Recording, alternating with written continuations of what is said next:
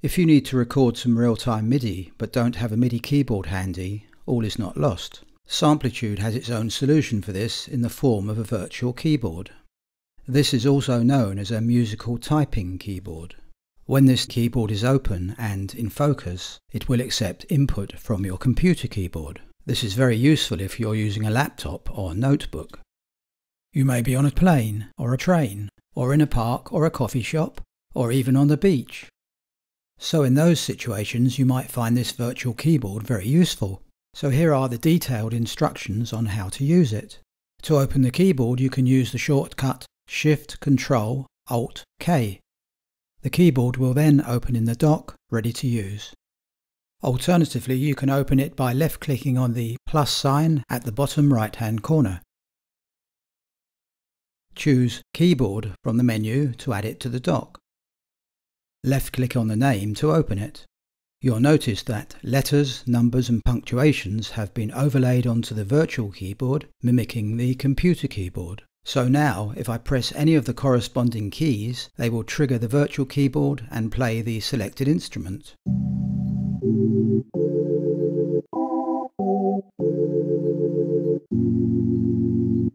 You can also transpose the keyboard up or down an octave at a time by clicking these arrows. Transpose down, transpose up.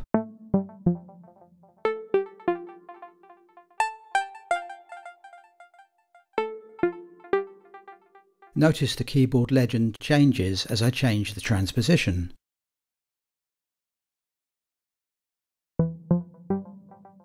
These markings will only show when the keyboard is in focus, meaning that the keyboard is active. This is important to remember. If you click anywhere in the arranger, the keyboard will no longer be in focus, and you'll notice the markings disappear. Therefore, Samplitude will no longer be able to accept input from your computer keyboard. So it's important to make sure the keyboard is in focus before using it. To bring it back into focus, click anywhere on the grey surrounding area of the keyboard, and you'll notice the markings return. So I'm ready to start recording, and I have some VSTIs loaded already. I'm going to start with Tone to Icarus. Record enable the track and activate monitoring. Make sure the keyboard is in focus. That's working. Shift plus R to begin recording.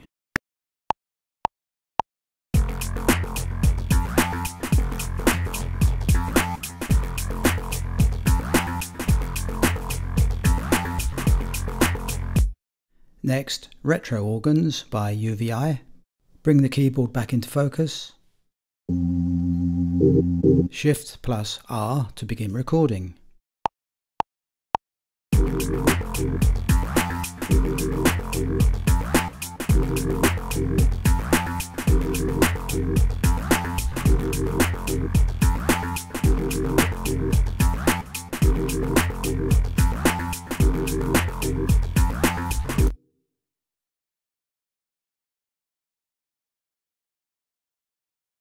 To the right, we have an arpeggiator.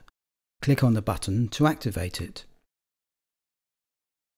It's set to major and up with 1/16th note resolution.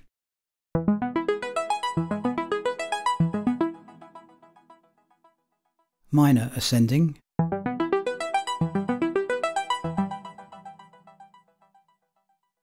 Minor arpeggio down. Major arpeggio down. Up, down, major.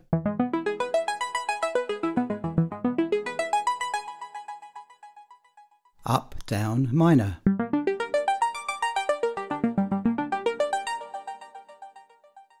One 32nd note resolution. You can move the slider for 1/8 and 1/4 note resolution. If you move the slider to the 3 vertical dots, you should hear stacked triads. Minor triad stacked. Major triad stacked. Moving the slider to the single dot returns to normal note mode.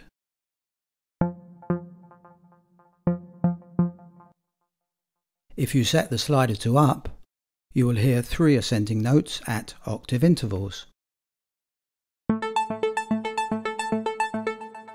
or 3 descending notes at octave intervals,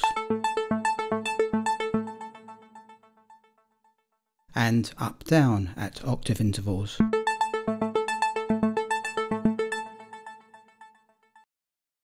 Of course, you can record any of these patterns into Samplitude if you wish. I'll record an example. Arpeggiator set to minor up-down, 1/16 resolution. Turn on the click, loop enabled. Arm the track. I'm quantizing to 16ths and I've got input quantize turned on. Make sure the keyboard is in focus. Shift plus R to record.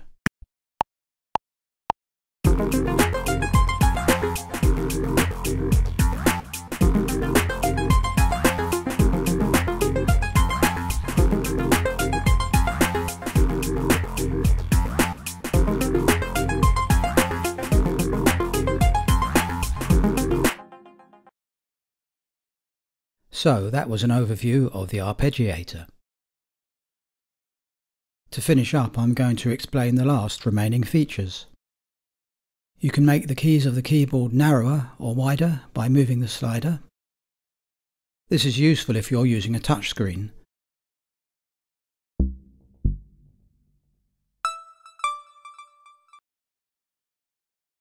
You can also undock the keyboard. Left click where it says keyboard and drag it upwards. The keyboard is always on top, so if you click in the arranger it won't disappear behind. To return it to the dock, left click and drag the title bar downwards.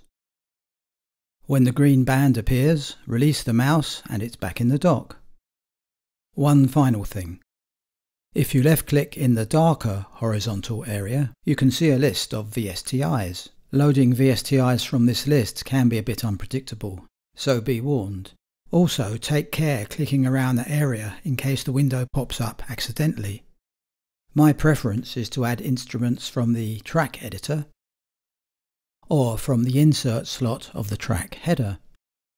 So there you have it. I've pretty much covered everything that I'm aware of. So until next time, all the best.